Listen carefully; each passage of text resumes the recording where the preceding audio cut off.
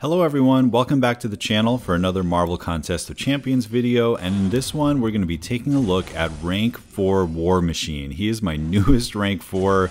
I was really excited when BG3 at SSX asked if anybody had a rank 4 War Machine for defense because he is tactic, and I was like, yeah, I'll rank this guy. I loved this guy at rank 3. I was pretty early on him after the buff. I think I even grinded for him to get 20 levels on his dupe back in the day, and I am very happy because he will be a defender this season, but in the future I think he could be an attacker, and we're just going to see him absolutely own this 8.1 lane. There's some more difficult defenders as it goes, and we're also going to take Ebony Maw Boss, so if you want to fast forward to that, that in itself is pretty impressive, and he's got some tools there.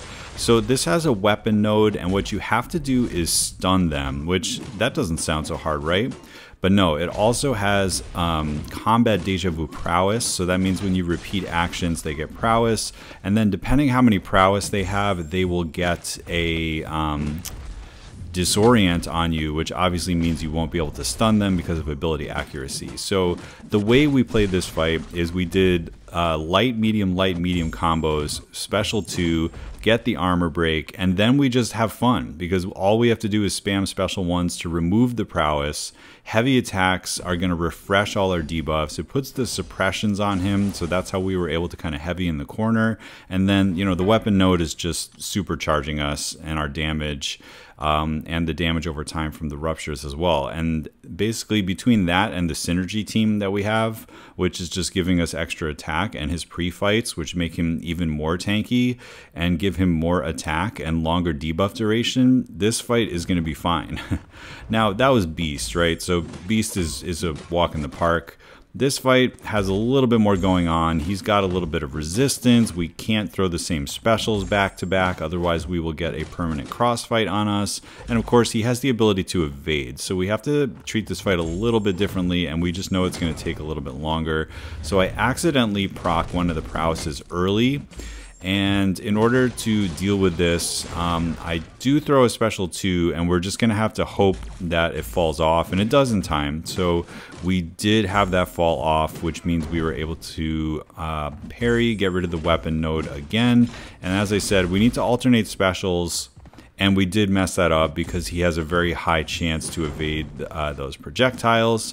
Now, we're also going to get a sense of how tanky this guy is. His armor is one of the biggest armors in the game, and we also have the energy resistance pre-fight. So right there, the game glitched a little bit, which I think is how I got hit by that. But look at the shock. We're healing off of it. This is an Act 8 opponent, and we were just healing off of that shock because of energy resistance. And taking an entire special 2 to the face only took off 25% of our health. And with these debuffs on us, we're just going to heal back up. So again, something happened there. I swear I didn't do this on purpose, but what we're getting is a pretty decent showcase of how strong that armor is. Really, the only way to do massive damage against him is if they crit, because crits will penetrate through armor at like an 80% rate is what I believe. So those are going to hurt if we get crit, but you know, because of these debuffs, we're getting all the way back up. Everything's fine. And I didn't have as good of a strategy on this fight because, you know, the evasion, he is quite tanky himself. It's just going to take a while. So with that, I'm going to actually fast forward to the end of this fight because I think you've seen just about all you need. I am going to heal back to full and then slowly chip him away as we have been doing. So enjoy the rest of the fight.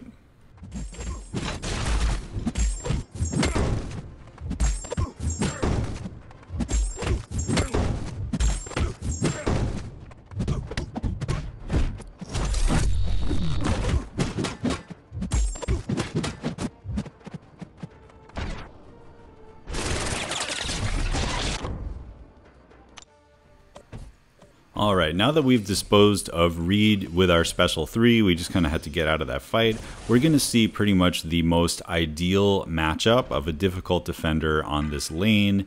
And unlike the previous matchups, on this one I'm only going to be focusing on the special 1. Because that is going to be prowess removal, and between the prowesses from the node and the prowesses from his kit, we just don't want those things on him. So we start right off. I do just kind of start hitting him, which maybe wasn't the smartest strategy, but you can see this special one, it removes all of his personal prowesses and all of the prowesses on the node, which means he's not going to go unblockable. We're not going to have to worry about the weapon node, and that's basically going to be the plan the entire time here. The suppressions are pretty good. They really reduce his combat power rate. We also have the Captain America tech synergy, where once they throw a special, they go all the way back down to a bar of power. That's just going to help us a little bit with the power control. But there, it didn't matter that he had some prowess. We got those disorients on us, because all we need to do now is just hit him until he dies. He's not going to ever get enough prowess to go unblockable. We get a nice dex of the special one there. The way War Machine works, when he heavies, it refreshes all of his debuffs, but that has a pretty long cooldown timer, so you do need to just watch that little heavy attack icon and make sure you know when to punish with the heavy. But yeah, that's one of his most ideal matchups, and you know, everyone knows Nimrod absolutely hoses Sauron, but I mean, that was as clean of a fight as you could ever expect against a Sauron, just because of how much of a hard counter he is there. So now we're going to get into a fight that he doesn't really have a good counter for. I am going to put on the Cleanse one, the one that's called Support, which is going to remove 2 total debuffs from the fight. And that will potentially help if we get the Delirium on us. Because we are going to have to stun him here. Obviously, in an ideal world, I would be fine with just, you know, baiting his heavies and hitting him that way. But because of the weapon node, we do need to stun him. So I am planning for there to be like a decent amount of light and dark energy in this fight. Which means, you know, we may have to deal with reverse controls, but at least the first couple of times, you can see right there, we knocked him down, we took a little bit of dark damage, we got a Delirium on us, but the Delirium was removed. So this one, again, because it's a slightly more complicated fight, we are just going to be spamming special ones for now, because we don't want to be like counting our combo and stuff. I just want to get rid of those prowess and deal with it that way. So it is about time to get rid of the weapon node again, so we parry. And we're mostly baiting his special 2s. For me, that's a little bit easier, and you don't have to worry about the Delirium that would come off of the special 1. We still have one more Cleanse charge, which means at some point we are going to be able to... Or actually, no, we did use it. So now you can see we are dealing with reverse controls, so I have to be aware of that and invert my dashes. Remove the prowesses again. Our damage is not as high, simply because we are not throwing the armor breaks, and we do have to take some of that dark damage. That's just because he's probably high sig, and we just need to deal with that. There's not really a way for us to get around that. Again, just kind of trying to get one more parry in here so that we can disarm the weapon and bait another special 2, and it's looking like we have a pretty safe finish to this fight, and not quite yet. Let's see, dealing with the Delirium there, just being aware of it helps, and one more combo, he goes down. So yeah, War Machine is hitting pretty hard. He's controlling this fight. You can see there, almost all the damage was that dark damage off of his SIG. That was unavoidable, but you know, we did need to actually stun him, which is why that happened. We couldn't keep him at 0 light and dark energy all fight. All right, next up is one of War Machine's ideal counters again. This is actually how I found this lane in the first place. I was looking for a Bishop somewhere in Act 8, and this was the one that I found. Bishop is one of his ideal counters because tech champions don't give him prowess anyway, and he has the ability to remove prowess, and then additionally, none of his hits are energy hits, which means that you can throw a special 2, you can throw a special 1, and you're never going to do anything like put a shock on him like Nimrod would, or you know, put plasmas on him like Omega Sentinel would. You just do physical damage, and you never give him prowess because you're a tech champion. So we're just pushing him to his special 2, and we're gonna bait this out. It doesn't matter if you tap the block real quick. And now we have the armor break. This is traditionally how I fight Bishop, like even in war I would do it this way. And we did heavy once to refresh, and then when you have the armor break, you guaranteed to get all 5 of the ruptures. And we have the suppression, so you can see it's controlling his combat power rate. We don't want him to throw a special 1. Notice I didn't put the cleanse things on me, because if we did cleanse the incinerates, like let's say he did throw a special 1, that would actually count as a punish against us, and we would take some direct damage, which we wouldn't want. And now he's at a good amount of power that we can land, I think, 5 heavies in the corner. That's one of the nice things about the suppression. There, we definitely made a mistake, but fortunately we didn't get hurt by it, and he goes down. So considering we started the fight with about 75% health, it looks like we basically ended right where we started. So there was no damage taken from a big bishop, essentially. It just shows how good of a counter he is.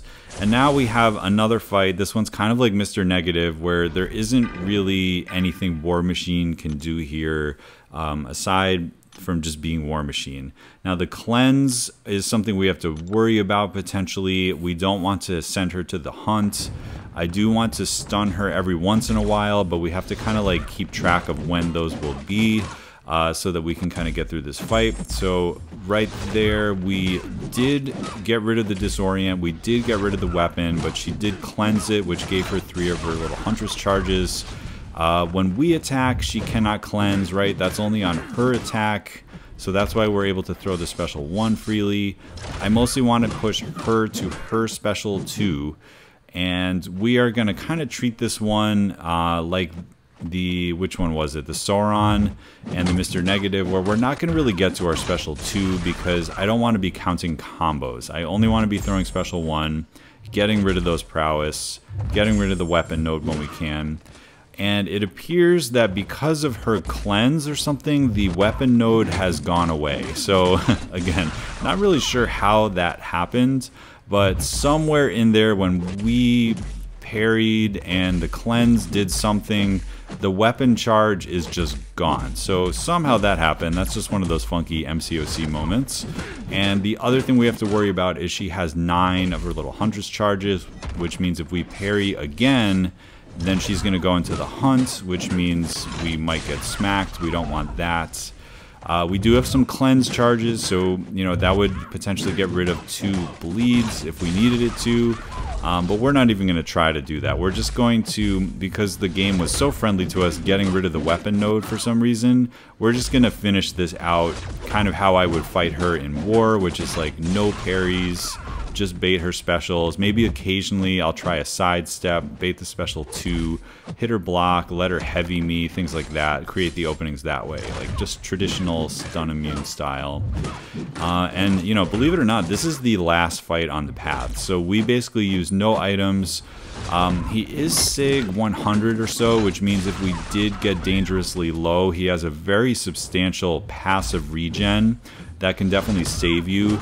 In one of my earlier videos with War Machine, we took a flare path, and it was a really good showcase of that, because with flare we were hitting super hard, but it's very difficult to sustain a champ that doesn't have regen, like, you know, clairvoyant or rogue or something on a flare path, where you're not going to be able to top off your health. But with War Machine, because they're passive and everything, it's a really, really nice regen, and you also get an attack bonus when that goes on. And honestly, it's not the most important SIG ability to have, but when it comes in handy, it's really nice to have. You essentially increase your health pool.